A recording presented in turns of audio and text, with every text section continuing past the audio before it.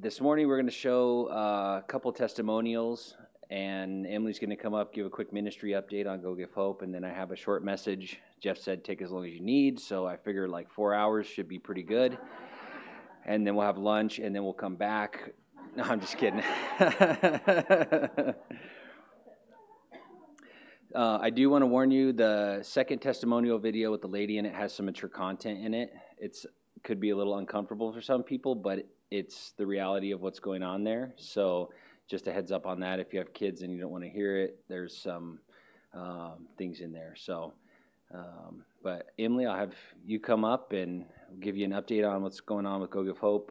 We are recording this, so we're going to hopefully put it online so the testimonials and the updates can encourage people, but we'll be speaking in generalities. So you guys know where we're working. We'll try not to give too many specifics. So if you're like, why are they saying it like that, those weirdos? That's why. All right.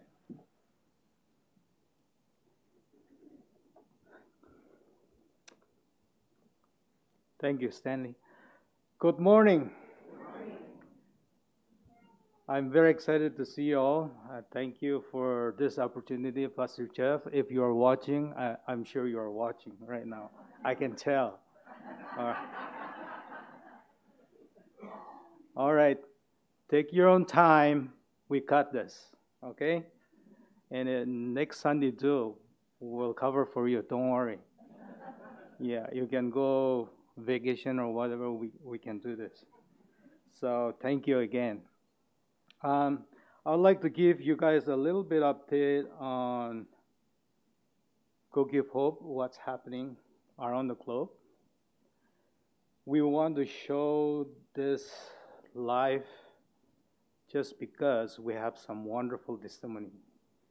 And people, those are not able to come and watching online, they might be blessed by this. So we're trying to not mention where and all that stuff, so just bear with us this morning, okay? I'll be going back to India. Oh, sorry. Muted. I'm going back to Asia this October. I'm just waiting for my U.S. passport to renew, and then I will get my ticket and I'll fly out very soon. And Stanley and David will join me first week of November, and we'll try to come back before Thanksgiving. We also have a fundraiser, Go Give Hope fundraiser, coming up December 6th. We have give responsibility to the team. They will update you and give all the information that you need. So watch out for that too. Go Give Hope, first time Go Give Hope magazine is coming out this winter. So watch out for that too. It will be full of testimony like what you are going to see today, okay? So pray for that without any delay, it will come out. This magazine has two purposes. One is to glorify God for what He has done through people's life. Second is this can be used as a tools to reach other people with the gospel of Jesus Christ. Okay? At the same time, those who are believers already, will be blessed by that, and we can go out and share those testimony to others. Okay? So this is the double-edged sword. Okay? So this is going to be amazing. And we will continue to publish every year, once in a year, in the years to come. So, yeah, the Lord is amazing. You know, you just sit here, this part of the world, and you are doing your best to pray for those people and sending some resources. You are playing a very crucial part in your life. Okay? I just want you to know that. Okay? While we have time, short time in this earth, we must serve Him the best of our portion. That's very important. And you're doing it. And I am grateful and thankful to the Lord that you all are not spectator, but also participant. And that's the best that we can do, okay? Time will pass by very fast. But while we are in this earth, very soon, and we know that sun is going down. Sun is going down. The birds are coming to the nest. We see it, okay? We also see the cows are coming home. That we don't have that saying, but I copy from you guys. So okay, it doesn't make sense to me, but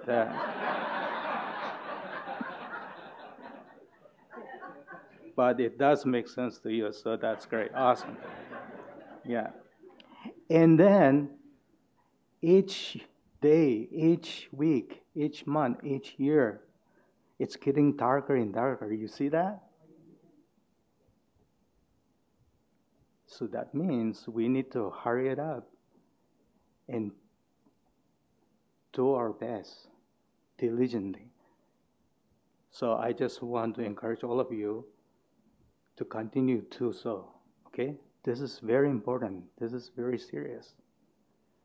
We are not doing this out of compulsion. We are doing this out of love and joy for what He has done for us. And there's millions of people out there just waiting. Okay? So I just wanted to give you just really quick update. The Lord is doing amazing stuff. I've been in contact with all of our workers every day. Morning, couple of hours, evening, couple of hours. Well, when they go to work, I talk to them. When they come back from the field, I talk to them, and I get all the amazing stories. I wish I have hours and hours to tell you guys, but we don't have a lot of time. So I just wanted to let you know that God is doing amazing stuff, wonderful stuff. Okay? Now, some of you have generously give some resources to buy a bicycle to our church planters. They are saying that, oh, thank you so much. I've been praying for this for a long time. This bicycle is donkey for Jesus. I'm going to take this and go and preach the gospel. Now, they could able to go to the more villages, go further to propagate the gospel of Jesus Christ. And people are getting saved and disciple and planting churches. So amazing stuff is happening. Some of you have donated resources to buy a Bible. And it's a wonderful thing. They don't have Bible. They weren't able to afford Bible, many of them. So now we could able to give to each new believers a Bible as a gift and tell them, welcome to the kingdom of God. And they are reading it and feeding their spiritual life and getting feed, and also whatever they learn, they go and share that to others. It's a wonderful thing. And I can tell story and story, but time is very short. So thank you for all you have been praying and supporting all those church planters in this ministry. God bless you all. You know, here in this country that we live in, we think that our spiritual warfare is our freedom is taken away. We need to fight for it. That we feel like that's spiritual warfare. But in India, this spiritual warfare realm is to the next level. They are physically wrestling with the enemy. Okay, you are going to witness that. Literally, they are fighting. Okay, so I want you guys to understand that.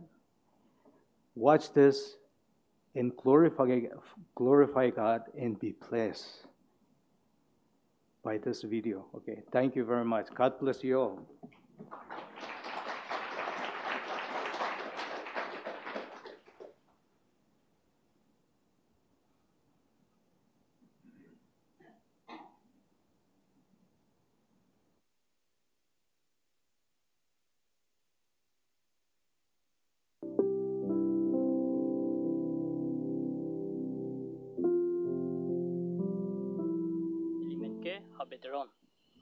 My name is Habit Teron, and I am the head of my village, Serdang Kimi, also known as Chai Dili. My father died due to an attack of witchcraft, and within a month, 3 of our family members passed away. We were in deep distress during that time, and despite our efforts with various pujas and pagan rituals, we found no relief.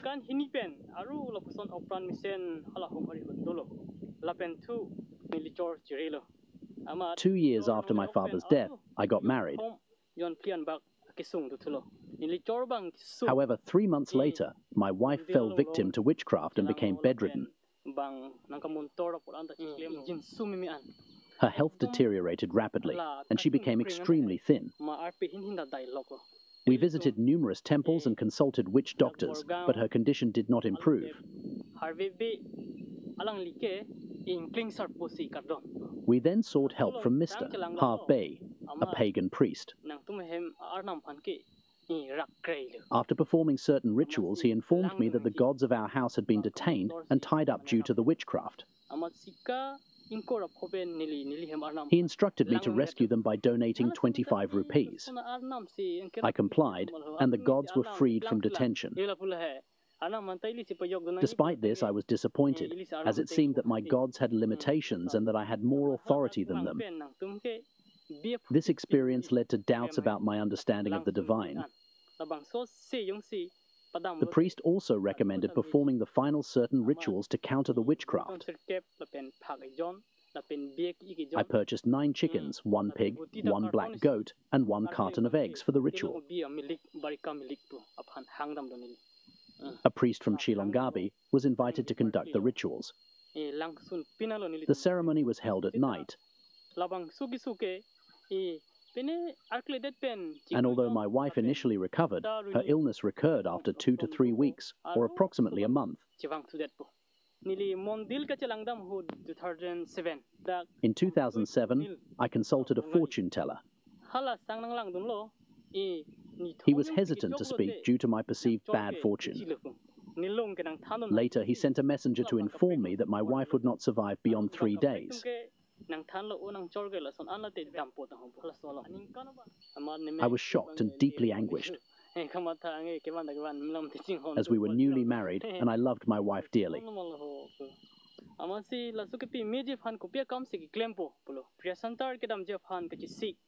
Feeling helpless, we decided to seek help from a Christian prayer center. I borrowed money from friends and relatives to cover travel expenses and took my wife to a Christian prayer center. We met a prayer warrior who prayed for my wife. After a week of prayer, my wife was completely healed. Upon our return home, I told a prayer warrior that we could not forget the love of Jesus Christ. We would place our faith in him regardless of our circumstances, whether in life or death.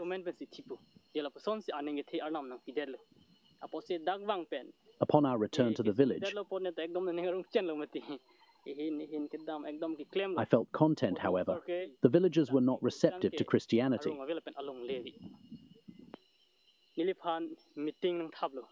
They convened a meeting and summoned me to provide an explanation. For my safety, I took refuge in the mountains. Although I observed them from afar, they were unable to see me.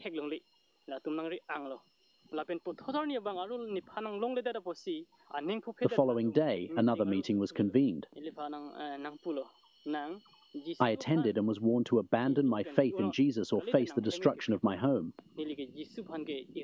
I firmly refused to renounce Jesus and was falsely accused of accepting bribes.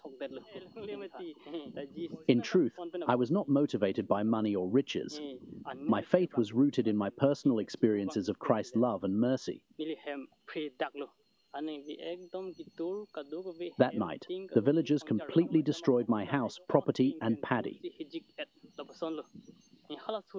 By God's grace, a dark cloud formed and brought rain, which dispersed the crowd.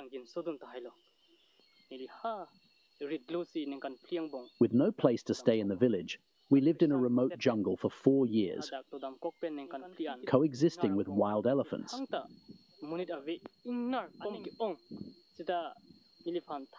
Remarkably, the elephants did not harm us or damage any of my broom plantations,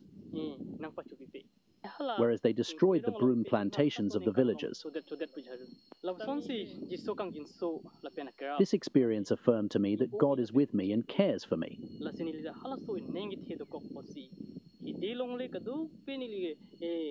Although the villagers had seized my paddy fields and prohibited me from cultivating rice, I now possess 5 to 6 hectares of land in another location, including a paddy field. I have faith that Jesus Christ is my provider. When I first put my faith in Jesus Christ, the villagers were hostile and I faced significant challenges. Despite all those challenges, one night I was unable to sleep and suddenly beheld Jesus Christ in the sky, weeping. His tears fell upon my chest, and I was profoundly astonished. Subsequently, all my pain and difficulties gradually subsided. This shows how much Jesus Christ loves our family.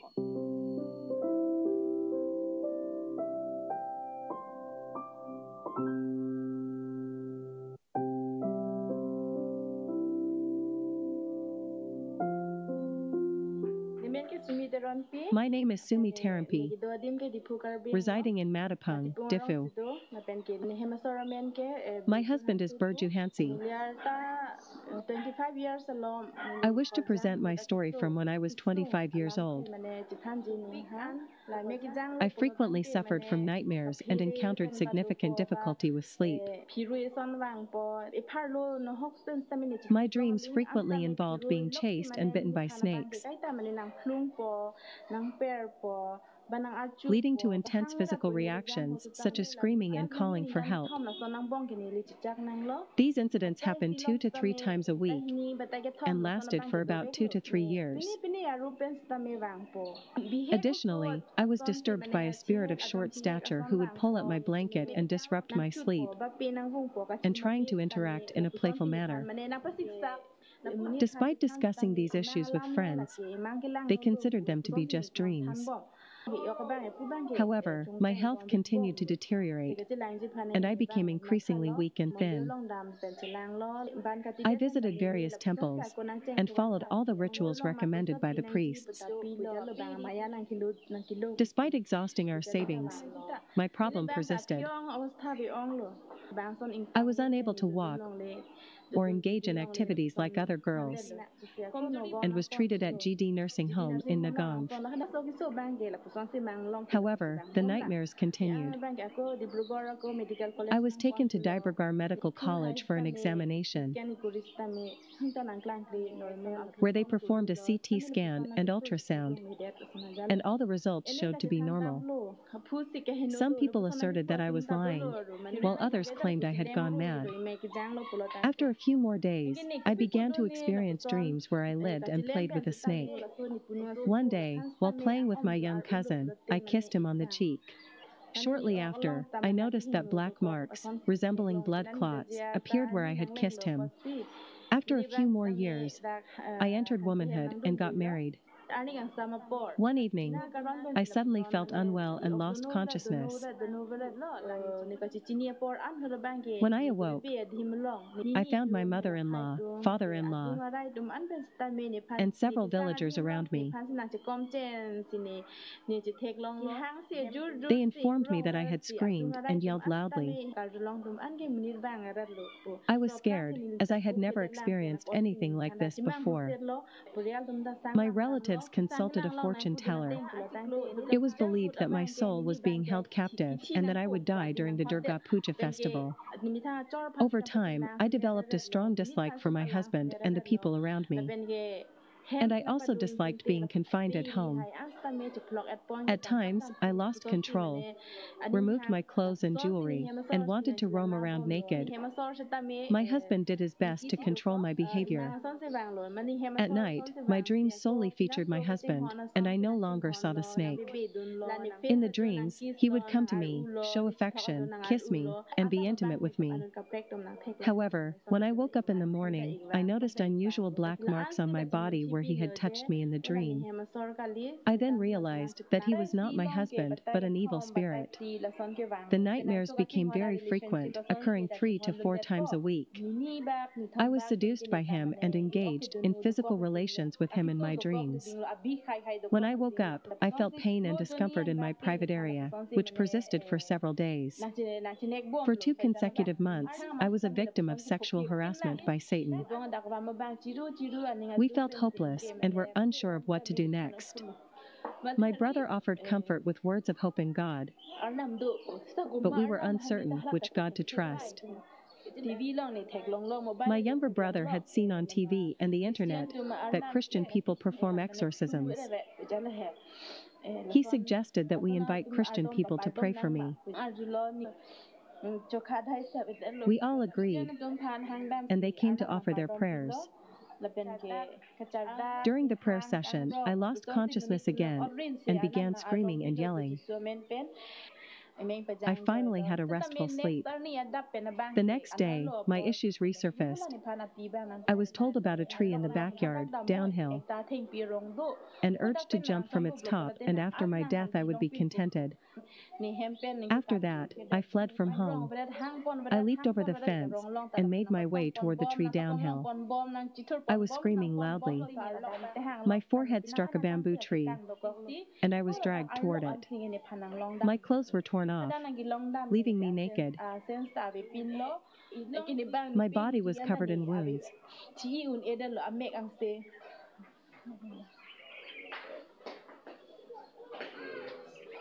The Christians prayed over me and sprinkled holy water on me. Miraculously, all the pain disappeared immediately after the prayer. I was amazed to witness the power of Jesus Christ and felt very grateful.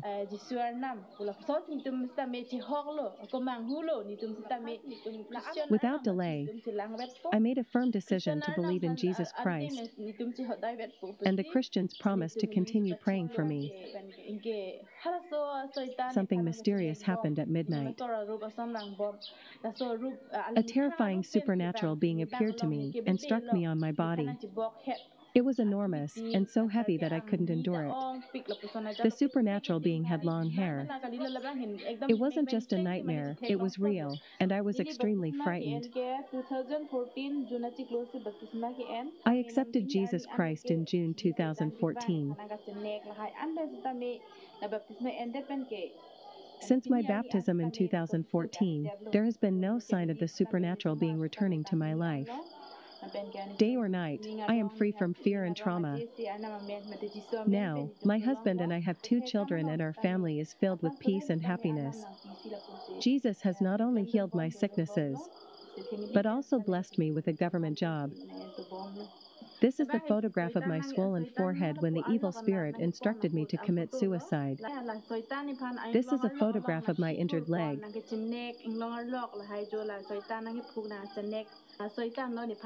This is an illustration of a formidable supernatural being that injured me.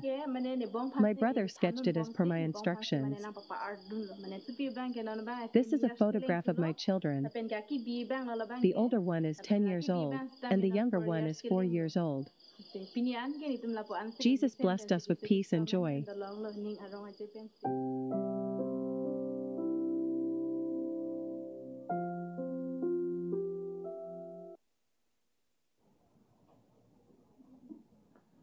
All right, thank you.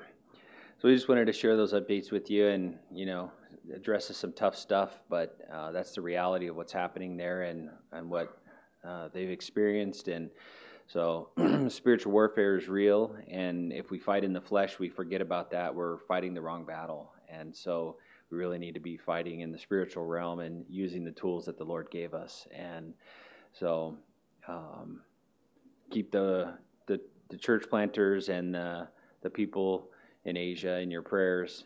It's very dark over there, much different than here as far as spiritual stuff goes. When we were there, we were going by a temple and had big pillars, like Greek pillars with snakes wrapped up it. And there was a guy in there just ringing the bell. And I was like, what's that guy doing? And Emily said, oh, he's trying to wake his God up so he can pray to him.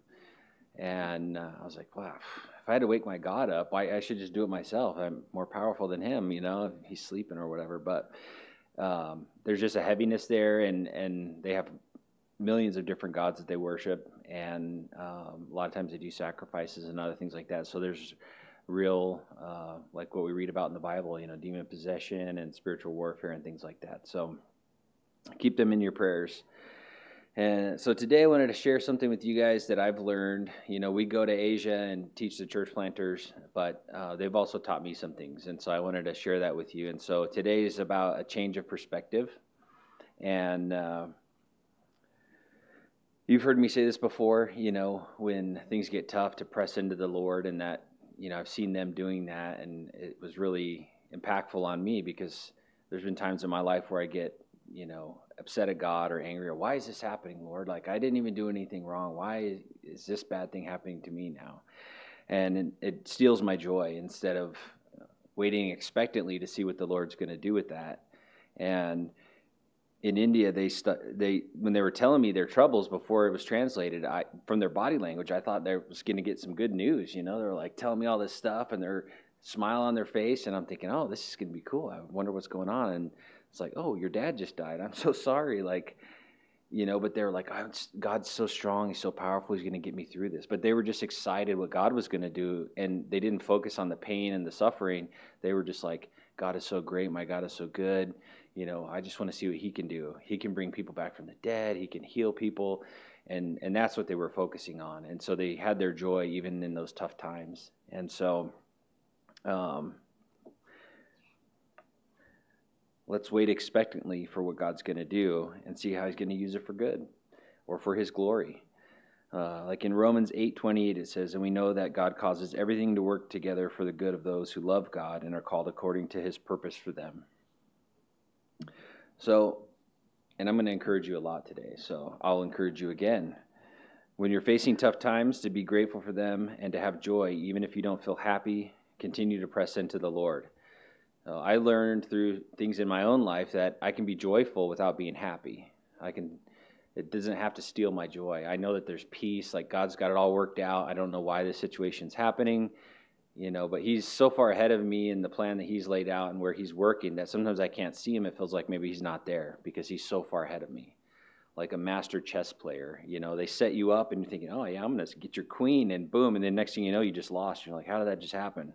You know, God is like that, you know, defeating Satan. He's already so far ahead, and in our lives, he's working continuously, and he cares about all the little things in our lives. So we see many examples of this in Scripture where bad situations were used powerfully by the Lord. We see it in the book of Daniel and what happened to Daniel, Shadrach, Meshach, and Abednego. You know, they were slaves, and they became wise men and advisors to the king. Then, you know, not bad, right, for being a slave. A little bit of a high point. And then they were almost killed with all the other wise men in the land when they couldn't interpret Nebuchadnezzar's dream, you know, until the Lord revealed that to Daniel. And then it says Daniel remained in the king's court, and Shadrach, Meshach, and Abednego were elevated to a high position in Babylon. Oh, not bad, right? So slaves, advisors, now they're in a higher position. So far, so good. And then Shadrach, Meshach, and Abednego refused to worship the golden statue made by King Nebuchadnezzar, and then they were thrown into the fire. Now we're low point, right? I don't want to get thrown into the fire. That would be not so good. Then Nebuchadnezzar recognized that God was with them in the fire and elevated Shadrach, Meshach, and Abednego to an even higher position. God put them in just the right position for just the right time so that God's purpose would be carried out and he'd be glorified. So things that seem like we're going backwards in life or maybe aren't so good, God's using that to get us in the right place, the right time, talk to the right people, be the right example for someone, personal growth, to exemplify him and glorify him. And so he works in multifaceted ways. So, and then we know Daniel's story, where he's thrown in the lion's den by King Darius. But more on that later.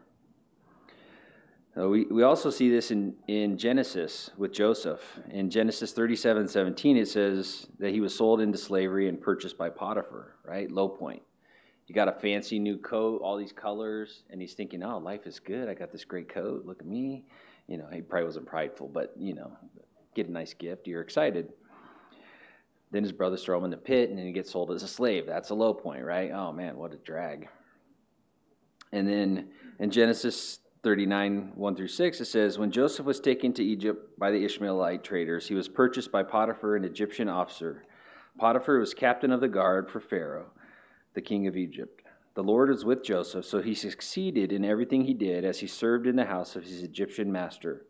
Potiphar noticed this and realized that the Lord was with Joseph, giving him success in everything he did.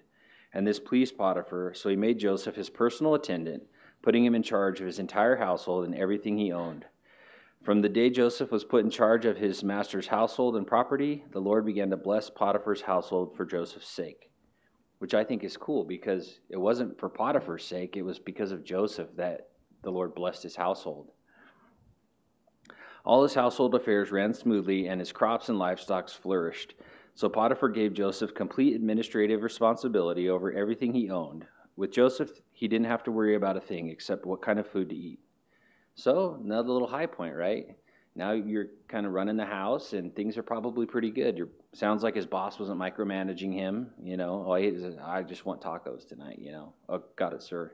We're on it, He didn't have to worry. Everything was good. So, good little high point. But Joseph, he was a good-looking guy. And Potiphar's wife saw that and wanted to have relations with Joseph. He did the right thing, ran away, but she lied, falsely accused, like we saw the guy in the video. They accused him of taking bribes, and that's one of the things that is common there is that church planners will come to a village and give the gospel. If anyone converts, then they accuse them, well, you must have bribed them, or you threatened them to get them to convert, and then they arrest them on those false charges.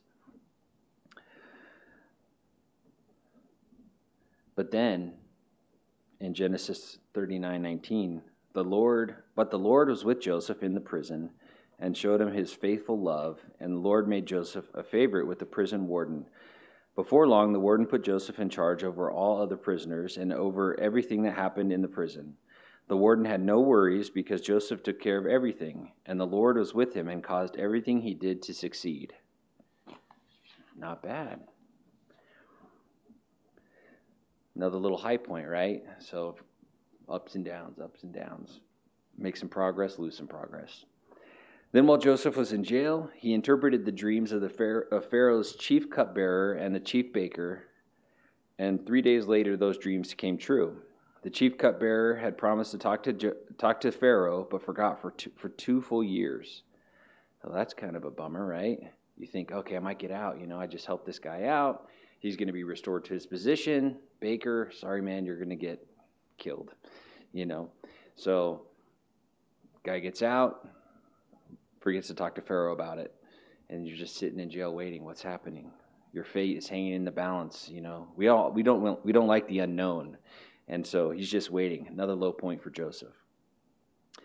And then when Pharaoh has 2 dreams, the cupbearer remembers and talks to Pharaoh, and Joseph was brought in front of the Pharaoh to interpret his dreams. And Joseph did something very important. He was sure to give God the glory. In Genesis 41:16, it says, "It's beyond my power to do this," Joseph replied, "but God can tell you what it means and set you at ease." So that's an important thing, is to give God the glory. So Joseph interpreted Pharaoh's dreams, and Pharaoh honored him, elevating him to the highest position in all of Egypt except for Pharaoh himself. High point, right? Pretty cool. If you did it the traditional way, you would be like an employee, and then like a supervisor, and then like middle management, and then upper management, and then an executive, and then maybe if you're lucky, CEO, But he skipped all those steps. God got him in just the right position at just the right time, give him the right words, the wisdom. So things that feel bad and are a setback, and even though, I'm sure he didn't know what was going to happen. He's just thinking, oh man, I'm in jail. Okay, now I'm, a servant for this guy. But he just continued to press into the Lord, and he didn't lose hope, and he was faithful. And that shows through how he managed the affairs of his masters. He did the best job he could, and the Lord blessed that. So this results in him saving many of the people of Egypt with his wisdom. The Lord warned him about the famine that was coming in 7 years, and they were able to prepare and save a lot of people through that. And ultimately, even saving his family, his brothers that threw him in the pit, reuniting them, families back together. So God put Joseph in a special place. Joseph would not have had these opportunities to even speak to Pharaoh as a common person. And this is a little bit of a foreshadowing of what Jesus would say in the New Testament to his disciples in Luke 21:12-15, when he was speaking of the future. He said, "But before all this occurs, there will be a time of great persecution. You will be dragged into synagogues and prisons, and you will stand trial before kings and governors because you are my followers." And this is the part I like.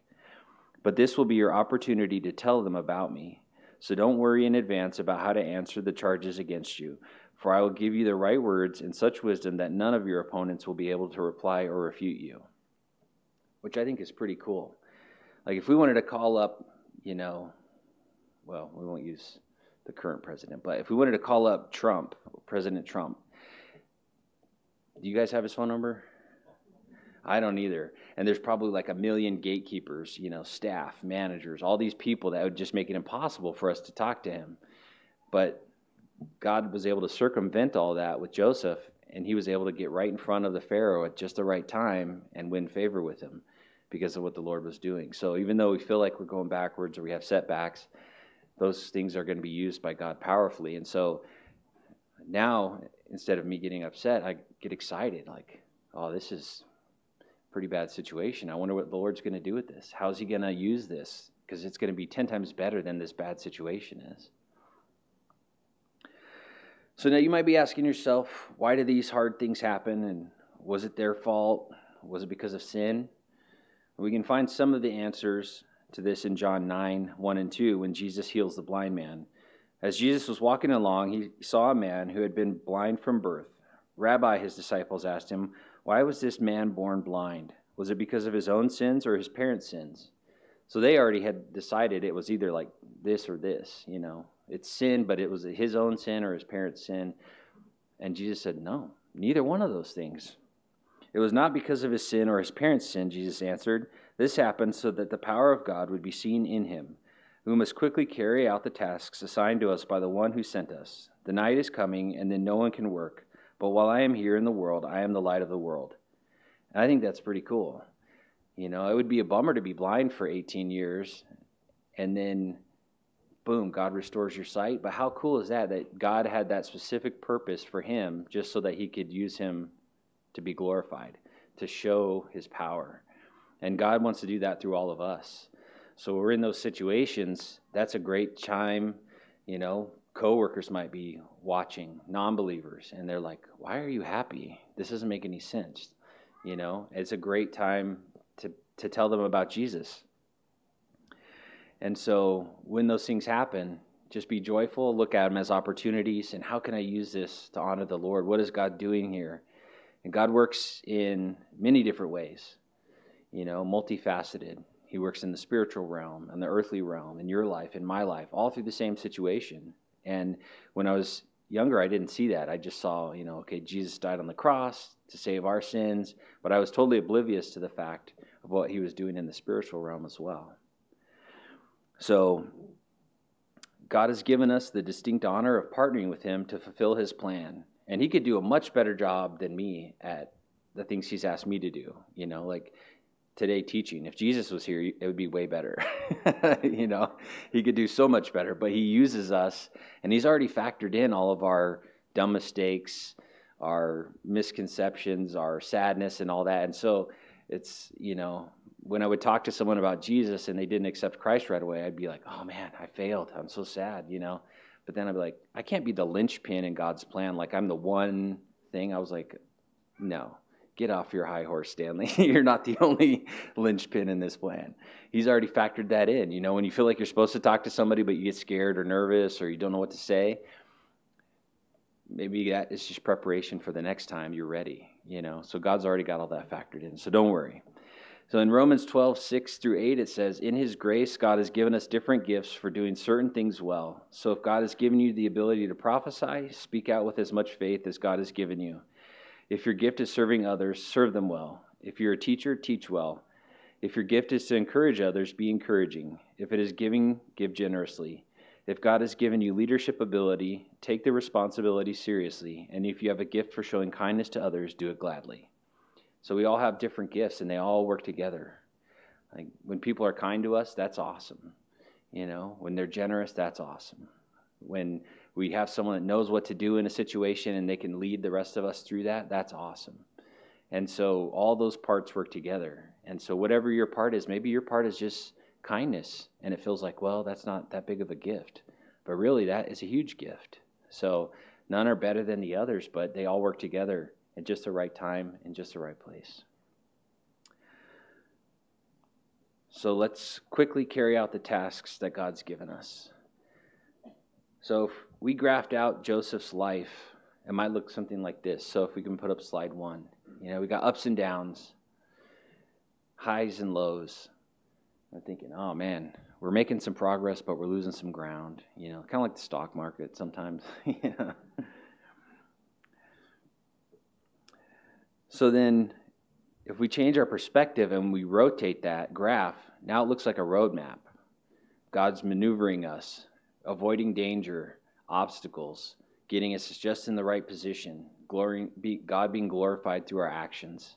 So now that graph isn't highs and lows anymore. We're just navigating through life. But if we flip that one more time and we look at it, you know, so if this was our two-dimensional graph and we turn it on edge, it looks like a straight line, right? And that's God's plan for our life, his sovereignty over everything. To God, we're not swerving out of the way. We're not going this way, that way. We're going exactly where we should be right at the right time. And so change your perspective and think of things like that. How is this going to affect my life? How can this affect someone else's life? What can God do through this? And wait expectantly. Anybody have dogs? Yeah. You ever been in the kitchen like cutting cheese and they're just like, oh yeah, oh yeah. You know, they're fully expecting to get that cheese. They're not like, oh man, he's probably not going to give me some, that guy, you know. I feel like that's how, you know, we should be to God. Just look at him expecting, like, what are you going to do, Lord? This is going to be so awesome. I don't know what it is, but it's going to be amazing. So those are the things that I've learned from the church planters. And just remember, God's sovereign over everything. And what he does in our life, these examples, can help us grow personally, increase our faith, or as an encouragement to others, so that we may not know are even watching. So we just want to make sure God receives all the glory for that too, and not take it on ourselves. You know, sometimes when we say stuff, we want to sound cool and like smart and all this, but maybe the person hearing it needs you to speak in a language they understand. And you think, man, I didn't say that very eloquently. Like, I know the Bible better than this. Why couldn't I? I'm stumbling all over myself. But that's how they needed to receive it. It wasn't about us looking cool or sounding fancy or being the smartest, because that wouldn't have resonated with them and it wouldn't have reached their heart. So keeping in mind Colossians 2:15, it says, in this way he disarmed the spiritual rulers and authorities. He shamed them publicly by his victory over them on the cross. And so we look at the cross in our earthly perspective, but he was doing something in the heavenly realm that we didn't know anything about either. You know, Satan probably thought, yeah, we got him. He was in that puny human body. We just squished him and we won. And then God shamed him, you know, with what he was doing. And so he's doing stuff for us. Just like with Job, you know. Thousands of years later, we're reading about all the stuff he went through and the suffering and the setbacks and all that. And it was not because of Job's sin, because he was God's faithful servant. It was because he was putting Satan in his place. And he was like, oh, okay, you want to do that? Test Job, test my faithful servant and see. And Satan, I think, learned a lesson, you know. He didn't curse God and die. He kept on being faithful and pressing into the Lord after losing. I mean, I don't think you could lose much more than what Job lost, you know. And he was faithful, and God restored twice to him what it was. So keep that in mind, and hopefully that's an encouragement to you all. So I'll have the worship team come back up, and we'll close in a song. I'll show a short video, and then they're going to sing the song. But this video explains the origin of the song and where it came from. And this is one of the people groups that we work with, where the Christian school is right now. And so, paging Adam to the drums. Adam to the drums. Oh, there you are. Man, you're sneaky. Cancel, Adam. Cancel. All right. Thank you, guys.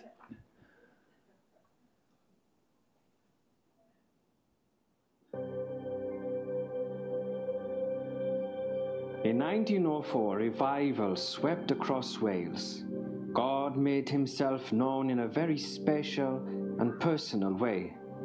After the revival, a Welshman ventured halfway across the world to India, and he trekked up the mountains towards a remote village in the east. He was told, "Go back.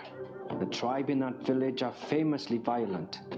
But the Welshman ignored the warnings, because even these savage headhunters should have the opportunity to hear about the mercy of God. One tribesman and his family heard the gospel and received Jesus as their Savior. The good news was too good to keep to themselves, and they shared the gospel with others in the tribe. The chief was very angry, and he had the tribesman and his family dragged before the village. "Stop following Jesus," the chief demanded. The tribesman replied, "No, I have decided to follow Jesus. I am not turning back." The chief was furious and killed the tribesman's children. "Stop following Jesus," the chief insisted. The tribesman replied, "Though none go with me, I still will follow. No turning back." The chief showed no mercy, and he killed the tribesman's wife. "Now you will stop following this Jesus," the chief said. The tribesman looked the chief in the eyes and replied, "The cross before me, the world behind me. No turning back." The chief could not believe his ears, and he killed the tribesman. Jesus said, "If a grain of wheat dies, it bears much fruit." And that day, many of the villagers who witnessed the persecution of that tribesman and his family also decided to follow Jesus. Even the chief himself became a follower of Jesus Christ. The tribesman's last words became the song of the village, and today it is sung all around the world. I have decided to follow Jesus.